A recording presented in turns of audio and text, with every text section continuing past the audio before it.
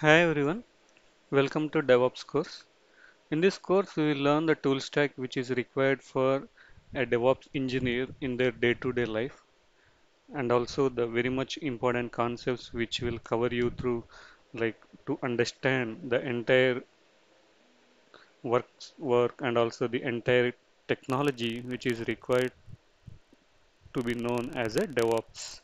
So in this DevOps course, we have planned in a well manner that the each individual can have a hands-on and also good understanding of the concepts, and at the end of the course with a confidence, like you can go as a DevOps engineer.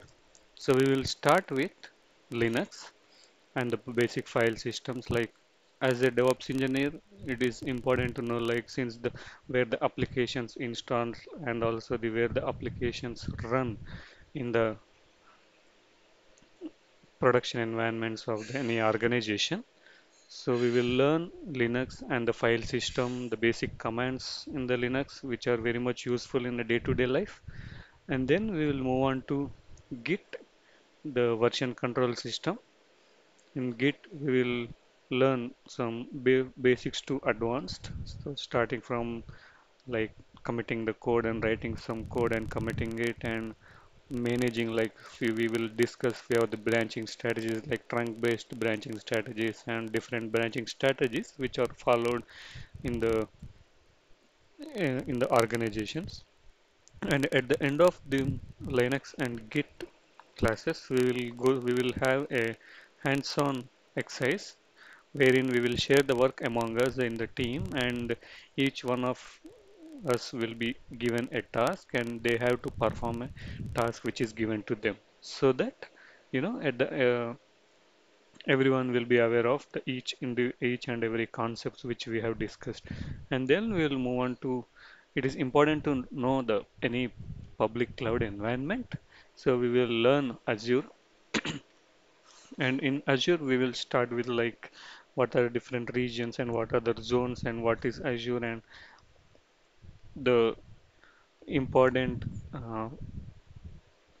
elements which are in the Azure, like subscription and the resource group, the hierarchy of the resources, how they are maintained.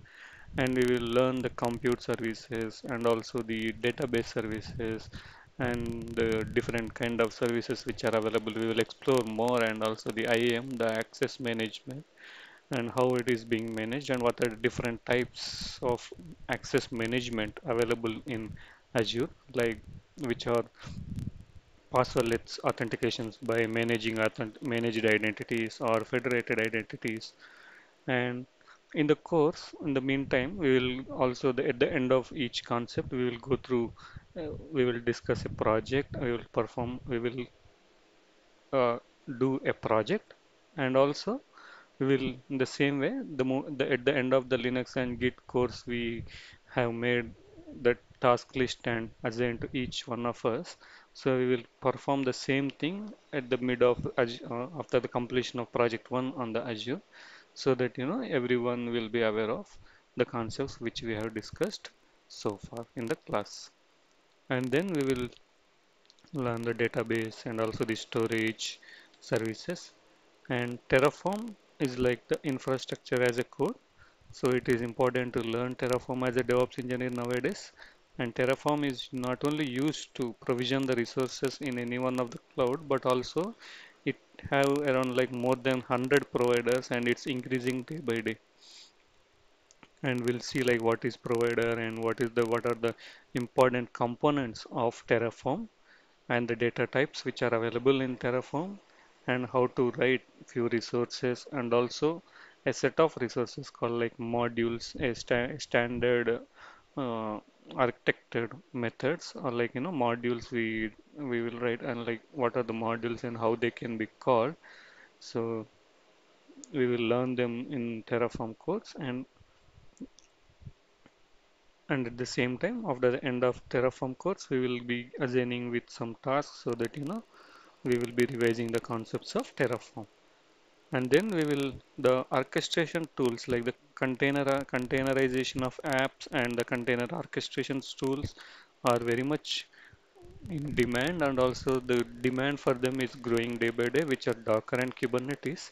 So we will learn the Docker and Dockerization, the containerization of the applications, and deploying those applications, the containerized applications into Kubernetes environment. So we will discuss the architecture of Kubernetes and the basic elements, the fundamental elements of Kubernetes like the pods and the replicas and the deployments and volumes. We will discuss series services like the load balancer services or the node pod services, multiple services which are available, and we will also do a project using the Kubernetes and also the Docker, and then we will move on to the CI/CD build tools.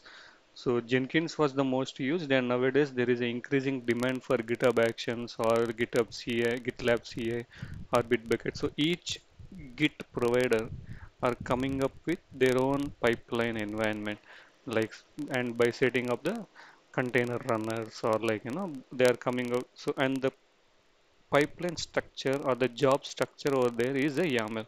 So it is important to learn the GitHub Actions. So if you learn GitHub Actions, it would be similar in Bitbucket pipelines or GitLab CI. So it can be any, new pipeline services which are getting introduced. So the transmissions from Jenkins towards GitHub Actions, we can say, are like the new implementations. We can say they are getting implemented highly on using the YAML files on the respective Git providers. So it is important to learn the GitHub Actions. So we will learn GitHub Actions, like what are the workflows, how the jobs are being written, how can we manage the secrets in the GitHub credentials, and also use them in the GitHub pipelines. And then we will perform the end-to-end testing, like, we will try to implement whatever the content that we have learned in the as a part of the course, like the Terraform code that we have studied as part of the course, will implement in the CI/CD pipeline, and also the containerization code or the Docker code, the Dockerization containerization of any application code, that also we will try perform. The building and also the deployment will be practiced and made hands-on using these CI/CD tools. So you can go through this content and also be confident on the stuff, like you will be learned with the concepts which are very much important and used in a day-to-day life of DevOps engineer. Thank you so much, guys.